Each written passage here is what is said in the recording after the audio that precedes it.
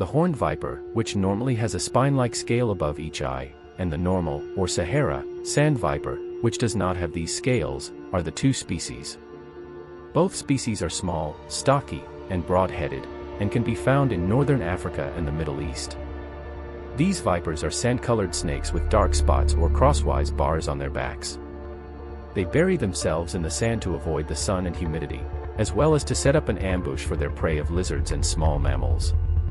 They fly by sidewinding, traveling obliquely through the sand, similar to other desert snakes. Their poison is weak, and humans are rarely killed by it. The head is long and smooth, with a distinct neck. A supraorbital horn can be present above each eye in certain species, and the head is covered with tubercularly keeled scales that are normally 15 or more across.